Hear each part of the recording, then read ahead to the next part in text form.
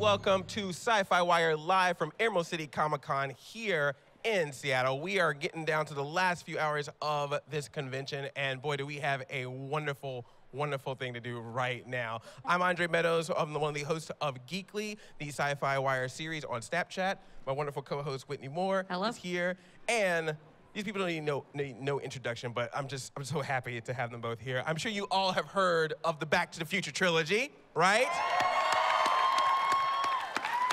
Well, we have Doc Brown, and we have Biff himself, we have Christopher Lloyd and Tom Wilson from Back to the Future right here.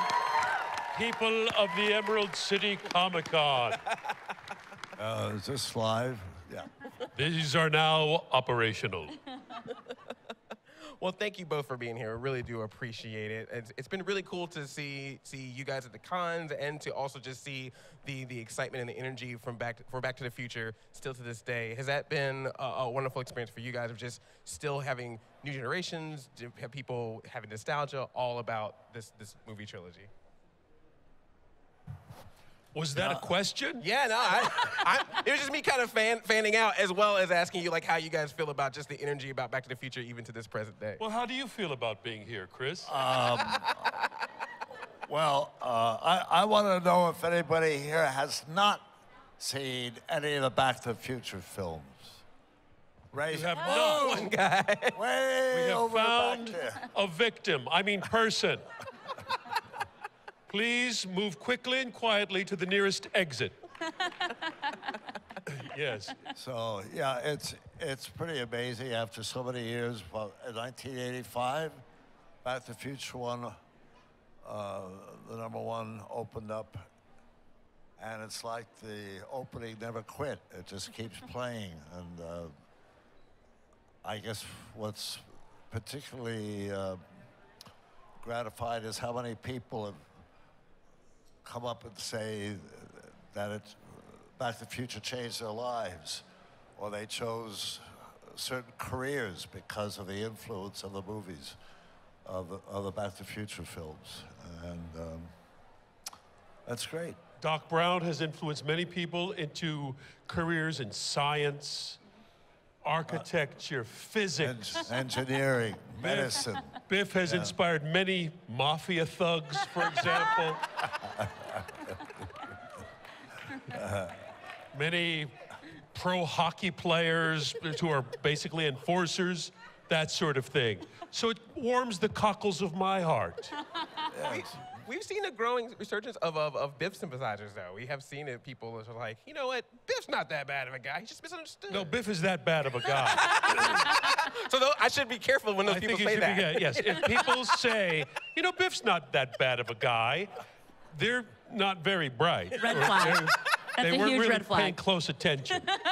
Because he's supposed to be bad, he is bad, and that was the idea for the story. Okay. So I gotta get some new friends. That's what I just found out right now. That's right. So, yeah. But did you have this feeling when you were making this movie? Did you feel like, oh, we're on to something here? Like this is going to be a thing that is going to be talked about for years and years to come, or was it just? I really didn't get that in. I wasn't that confident about it because you don't know. You know, film may feel good while it's shooting and then, you know, collapse in the theaters. But I mean, I just wanted to see it have a good opening, and then it just never stopped, never quit. I was very confident of my part in it. I thought Chris was a weak link, but we overcame it. No, actually, I think, well, it had gone through many problems.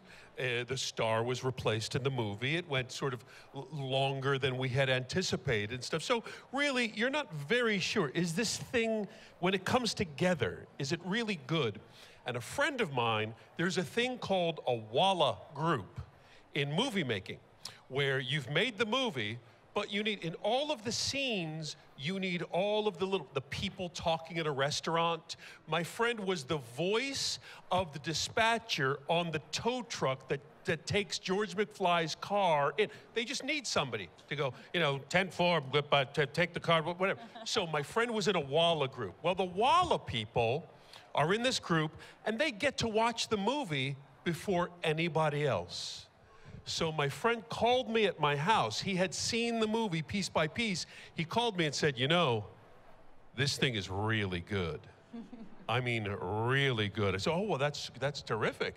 But the word started spreading really kind of person by person. I mean, Los Angeles is, it's a company town. You know, it's an industry town. So everyone starts to hear, I think this thing is better than anybody thinks. Because Goonies was the big movie. Yeah. Right. That was the Amblin Entertainment, Steven Spielberg company. Goonies had waterfalls, pirate ships, kids, all kinds of things. They got their jackets at the end of the movie with leather, Letterman jackets, leather. Back to the Future was this little movie about a car that had kind of problems, but it's a time machine car. We got these cheapo windbreakers. Remember the little blue? We got these blue windbreakers, like here, $4 windbreaker. Huh? Thanks for being in it. But then the summer started coming, and they screened it. At that point, they had to screen movies for the theater owners to see how many theaters the theater owners wanted to put the movie in. How good's the movie? How excited are the theater owners? They had a screening. They weren't ready. It was a rough cut. They showed it for the theater owners, and the theater owners went crazy. Went crazy. So this thing is fantastic. And then, you know, the tsunami of Back to the Future was starting to build. Like, maybe this thing is really big. Yeah.